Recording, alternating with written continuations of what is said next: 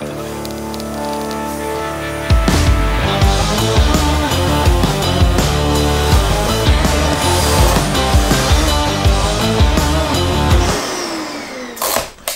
we've just shot a feature film in 6 days, and I think that's pretty amazing. But the fun part is yet to begin, because I still need to edit the whole thing.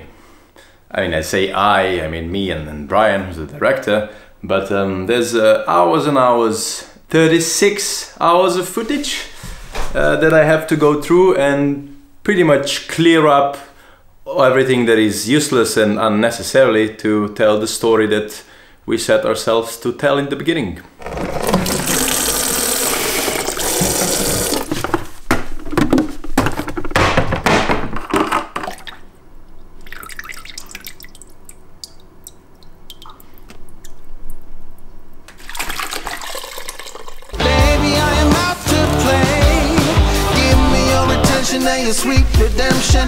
I guess the best equivalent to film editing is sculpting, because you have this massive piece of stone, there's way too much of it, and you have an idea and basically you just chisel away whatever is not necessarily to come to that thing that you envisioned in the beginning.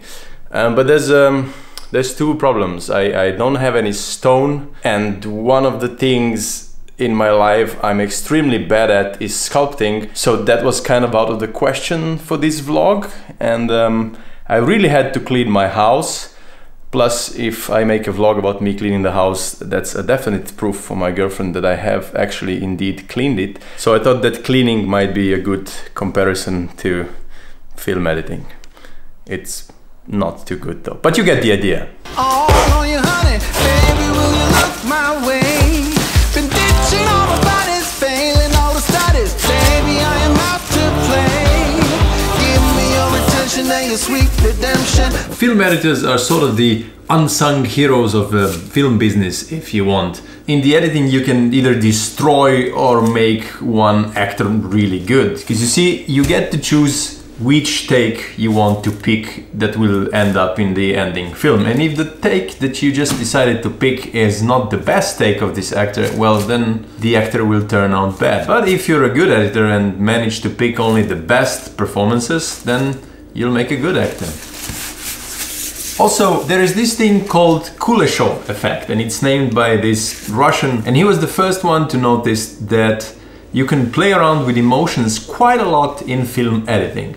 Now, there's a lot of people who have said a lot on this topic, and amongst all of them, Hitchcock, I think, said it the best, but I'll try and keep it short and make some sense. Let's say you have a shot of a guy who is looking at something very satisfactorily. Now you juxtapose a shot, I like this word juxtapose, basically you put another shot right after this one of a, I don't know, a very clean kitchen. Now these shots together, your mind makes a connection and you think, ah, this is a guy who likes his stuff clean and probably a very well-behaved person and is no menace to the society. But then again, you take the same exact shot of the guy looking very satisfactorily at something and you put him against a shot of, let's say, a woman in bed.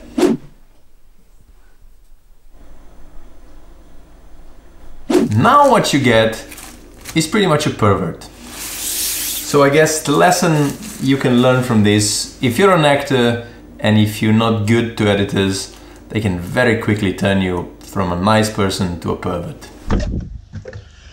But enough about film editing.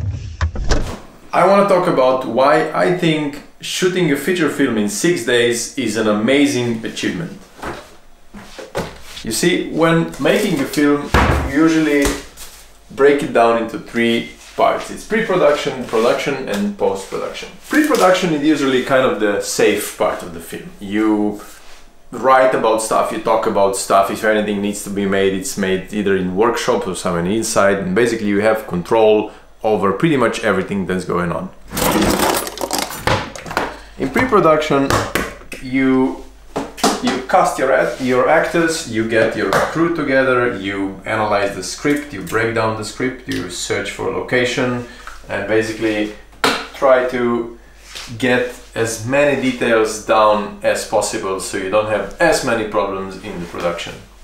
Pre-production is also when you talk everything through with actors, where you rehearse a lot, as much as possible. Again, that there's not as many problems later.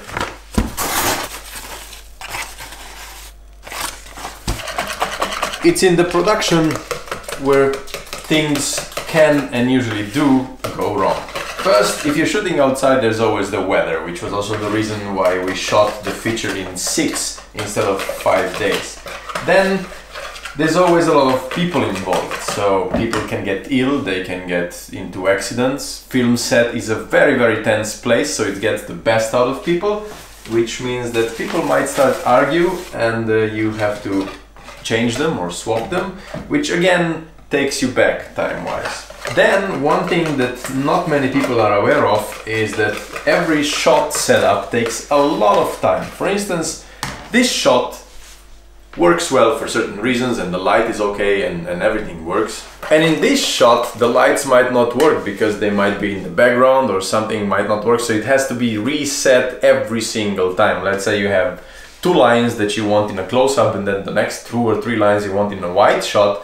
This means that for every those 2 or 3 lines you need to reset the complete camera settings and lights and everything. With my film, which is 10 pages long, it took us 2 days, so an average was 5 pages per day, and I think an average setup time for every shot was about 20 minutes, so you do the math. Then there's continuity, which means that everything in the shots that are shot on the same set needs to look the same. Some shots might be taken days apart, but then later when editing they might be edited one after another, and so if stuff on set looks different, people will notice it.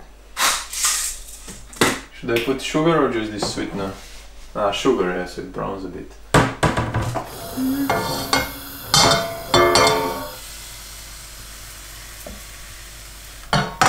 And considering what I've just said, achieving all of this in 6 days is pretty amazing.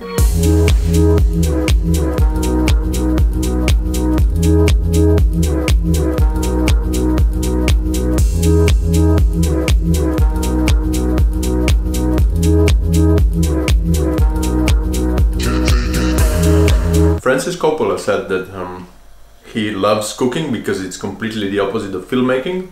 Because with cooking you have the ingredients and you cook everything right away, and then you have an immediate response from whoever you're feeding, so you get the feedback, you know, whether it's good or not. And with the film you put it out there and then it takes ages to get any feedback, and even then it's not really what it's supposed to be. So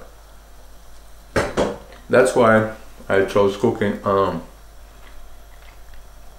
Probably not the best comparison, is it? That's still a really good pancake.